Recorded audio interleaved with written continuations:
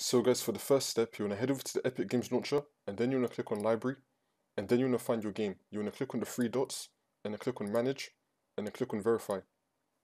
Now for the second step, you want to head over to Search again, and type in Run. Click on it, then you want to type in Temp, and click on Enter. Now once you're on this, you want to delete all these temporary files. Click on Control A on your keyboard, and then click on Delete. And then click on Cancel. Most of the temporary files are going to be deleted.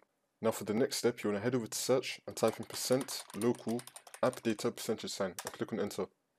Now once you're on this, you want to scroll down and then click on Fortnite game, click on Saved, Config, Windows Client. You want to right click on Game User Settings, click on Properties, and then you want to untick Read Only and click on OK. Make sure that it's been unticked.